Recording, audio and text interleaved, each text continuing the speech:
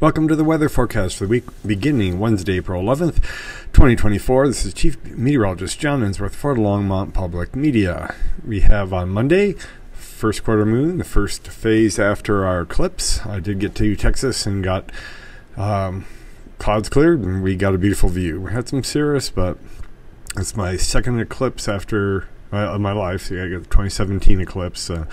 The next one is in 2045, and it actually goes across southern and central Colorado. So 21 years from now, August 12th. We have one sunspot really notable facing the Earth. Another one starting to rotate in. Looking at drought conditions from last week to this, we had drought relief up in the northwest corner. Looking nationwide, not much change as they've outlined some of this in long term, but that seems to be kind of transient. Looking for smoke conditions, we have nothing in the west, and things got really wet. We had a foot of rain fall around Amarillo as we were driving back from the eclipse. So even saw a couple brief tornado touchdowns to the left of the road. It was exciting the afternoon after the eclipse. Let's take a look at our quasi-animation of snowpack that kind of lingered below until recent storms. And here we are just about at the peak of the season. So I think it's about this time that ski resorts started announcing when they're going to close, because they kind of know how fast this is going to go. But the snowpack up there is really good, so we should see some staying open longer. For precipitation, we did get some mountain rains and some up the northeast. Urban corridor kind of got nothing but sprinkles. Looking at severe weather chances, the climatology says a little bit of severe weather can be expected out on the eastern plains this time, so it's going to keep expanding until we have that right here. Look at the actual severe weather, the remains of all the severe weather, and that impulse is down here in Florida, in the Gulf Coast, and then it goes up the East Coast. And then for Friday, a little bit of a chance of convection in a couple spots, but nothing around here. Looking locally, we're dry, and dry. Those were the wrong days, so that was Wednesday, Thursday, Friday. Our normal temperature going from 60 to 63, normal low 32 to 35. Really are entering spring. We can still get a good shot of snow and some cold weather, but it doesn't linger well anymore. So it's here and gone and melting. In the short term, very dry, and then a lot of unsettled weather next week with cooler temperatures. So we'll take a look at that in a moment. Lots of moisture in the west. There's a subtropical plume way out there. Looking at the highlights. So next Tuesday, so yeah, well, not quite a week, but we have a upper level low carving into the state, and we have, looks like temperatures too warm for low-lying snow, just some mountain snows. Then Wednesday, another impulse comes pushing as that one heads out, and that does bring more cold air with it. We might see some snow, if not here, very close to the urban corridor. And then next Saturday, so a week and a half from now, we have this kind of zonal flow looking thing and pretty good period of upslope. So let's take a look at that in the animations. So there goes the low that's creating the severe weather on the east. Giant hot ridge. We're really going to be warm through the weekend. Here comes this cutoff low rotating around,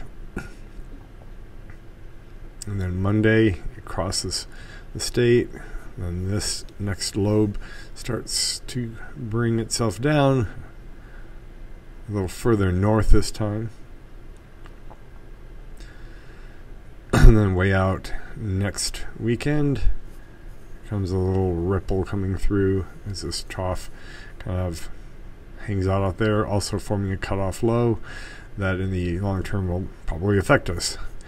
We have cool air now. It's a little cold front come through yesterday and some light showers, and then real heat in the west all the way through the weekend.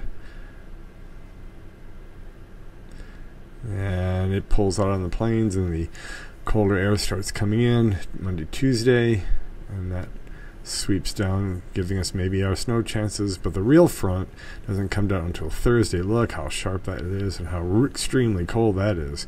So yeah, we're not done with feeling cold, but it just stays on the east side of the Rockies. Dense, cold, shallow air. But you can see it just keeps getting reinforced and like that. So see what happens moisture-wise. Again, this is an interesting tool to look at. It matters a lot in the summer. We're looking for thunderstorms, but you can see we'll get some cloudiness over the weekend. Here comes that next low. Here comes the deep tropical moisture. And it kind of surges up on the plains and wraps around the low. Another bit of abnormally high precipitable water behind that. And that's good for that. Interesting to watch the dew points here. Watch the higher dew points in the 30s and 40s. They keep trying to sneak into the state. Dry through the weekend. Then on Monday that low forms. And it wraps down from the north. And continues to get pushed up into the plains until the super cold front comes through. So let's take a look at what this looks like in the surface precipitation. Again, very dry through the weekend.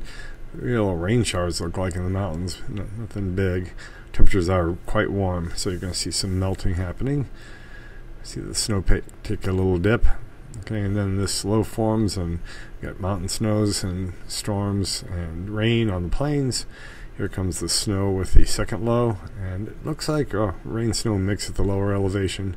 A pretty heavy snow. And here comes this long period of upslope that seems to create snow and rain, but just keeps going throughout the end of the week and into the following weekend. So over the next 5 days, not much happening, rain or snow. Over the next 10 days, this is significant water again in the mountains and significant snow, another 10 inches plus in a lot of places. So we have 60s, 70s, and then possibly 80 on the weekends. Yep, this could be your first 80 since the last year. And then we cool down with rain chances returning Monday and Tuesday. So check out Longmont Leader for frequent weather updates and local news. This has been Chief Meteorologist John Ensworth urging you to keep looking up.